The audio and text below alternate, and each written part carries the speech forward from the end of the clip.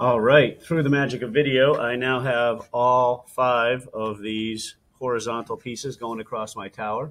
The glue is drying. In fact, you'll find that the glue starts to turn kind of an orangish, almost a brownish color versus the almost white color when it first comes out of the jar. And you can kind of see it's sort of skinning over here a little bit. It's a little bit, I don't know that I would recommend right away you go on to the next step, but since I'm pretty good at this and since I want to finish this video, I'm going to move on to cutting angles. Although there's a few things I realized I had not mentioned. Number one, OMG, I didn't put my name on this thing. You want to put your name, and again, you could put it in pencil, but you got to remember, over on the shelves on the side of the room, there's going to be 30, maybe 40 of these things, and there might be 10 or 12 that are the exact same design as yours. So if you have it, I would use a Sharpie or a pen or something where you can really write your name nice and big. There's my first name. There's my second name. We'll pretend I'm in period 3. Okay, so that's nice and big for me to be able to see when I go to pull it off of the shelf, because again, somebody else might have that exact same design. I've actually had students be working on a tower for the better part of a period and go, oh my goodness, I'm working on Susie's tower and I'm actually Amy. And that's a problem when you work on somebody else's stuff. Okay, so that would be number 1, the name and period number. Another thing I wanted to point out, did you notice that these members, I mean, it's pretty obvious these ones here have to go in between. They're not laying on top and going across like that. You can see that goes across the beams. These are in between. So are these ones in the bottom. And sometimes I've seen people try to put it like this, so it's across the bottom of these beams here. No. You want to make sure it goes in between the beams, like here and here, not across the top like that.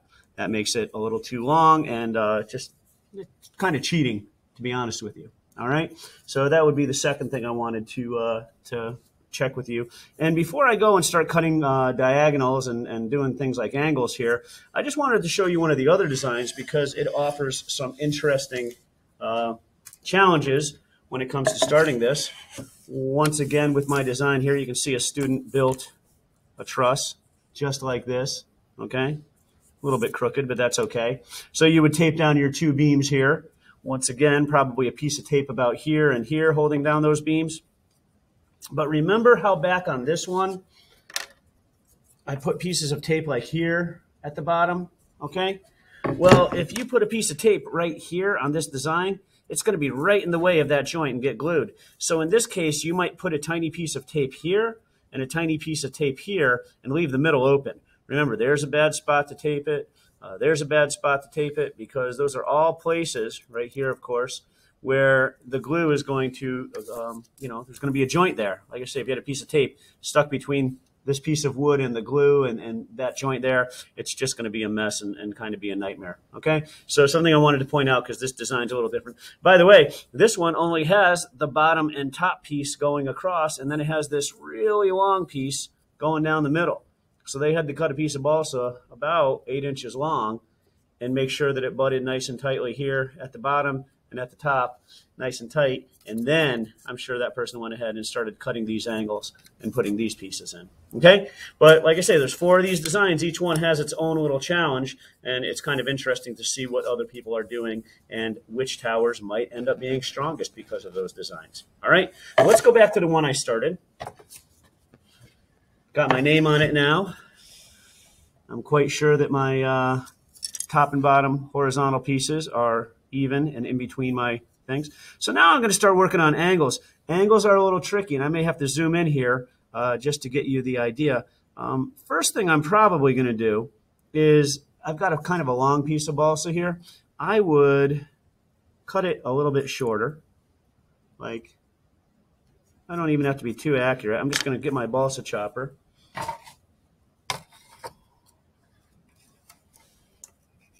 And I know I want it about so long. I don't have to be fancy about it. But smaller pieces are easier to deal with. And then I'm going to take this guy, and I'm just going to kind of guess. I'm going to cut a little bit of an angle. And once again, with my balsa cutter here, if I take my piece of balsa and hold it like this, it'll cut an angle. So if I take that angle and I put it here, up here, once again, oops, getting in my way here. I'll take a pencil and I'll draw a little line like that. Maybe I'll zoom in a little bit so you can see a little bit better. I drew a line like that. And I'll cut that on my balsa cutter. This might take a minute. This is actually a little trickier than just cutting the straight across pieces. But if I do it right and I'm nice and accurate, I should be able to get that guy pretty close. There you go. Let me zoom out. You can see I've got a little bit of space there, maybe a little more than I'd normally like, but that's altogether not too shabby. It's still pretty much over that pencil line there, or the line on the pattern. I've got that guy like that. Get myself a little tiny piece of tape, stick that guy down, and he'll be ready for gluing, okay? What I would do is probably this guy, this guy, this guy, and this guy. Zoom out one more space, and then do these guys last, okay? So I got a couple more angles that I need to cut. I suppose I could just start with a long piece with an angle here, something like this.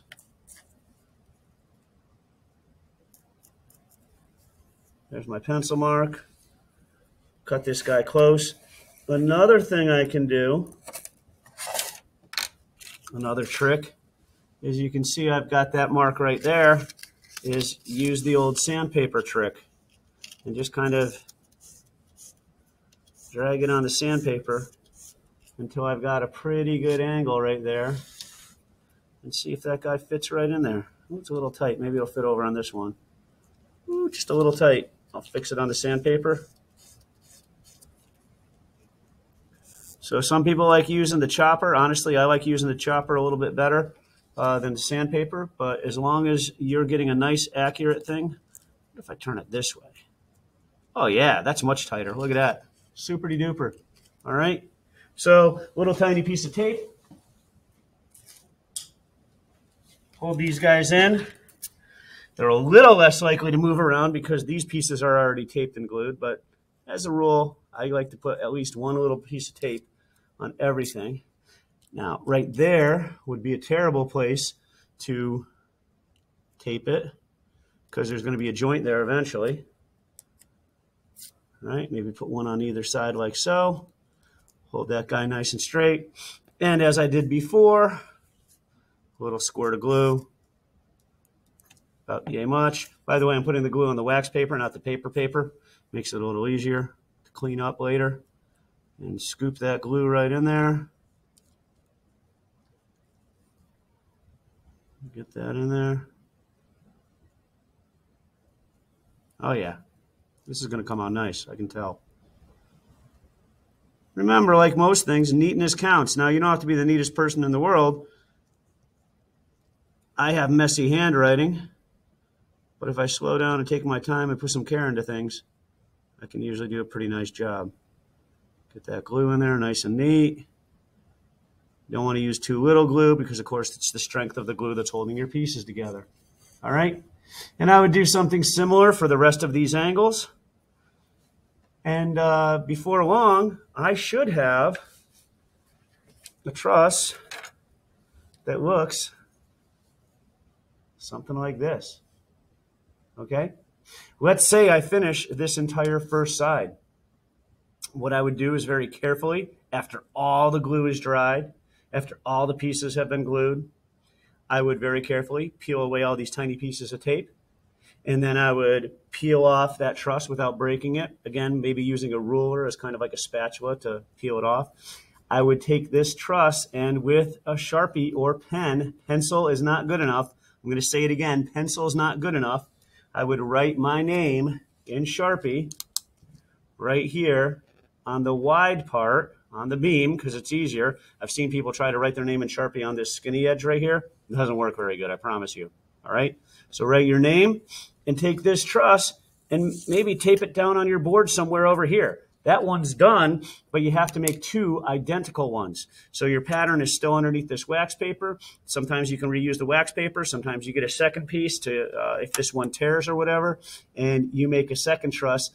Almost guarantee the second time through it should go a little faster. Now that you've gotten better at using the balsa chopper and measuring and cutting and getting all of these pieces together. All right, so get your first side done with all of your horizontals and all of your angles. Let the glue dry, and then peel the truss off. Make sure you label it. And again, taping it down to your board means you're not likely to lose it, okay? So even if it has your name on it, there are so many balsa towers being built in this room at any given time that you want to make sure that you have your first and last name and period number written somewhere on this truss as you are building it. Okay, so that takes us to a spot where I'm just going to probably leave you working until we have 2 sides, and I'll show you some tricks or hacks that I've learned through the years for putting the 2 sides together with the connecting sides, because you can make 2 beautiful trusses, and if you put the 2 sides together wrong, it's going to come out a very sad looking tower that's not going to hold very much weight. Okay, so remember to cut these angles as tight as you can using either the balsa chopper, there's the balsa chopper, or the sandpaper trick, and good luck. And I will show you a few new tricks in the next section of this video.